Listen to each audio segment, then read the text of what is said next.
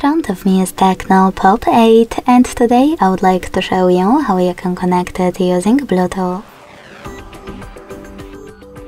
Begin by opening settings and clicking on Bluetooth right away.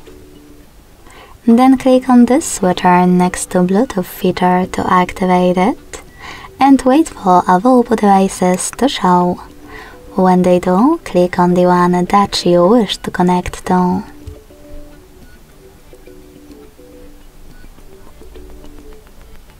Then select Pair in the pop-up and wait for the other device to accept your connection request.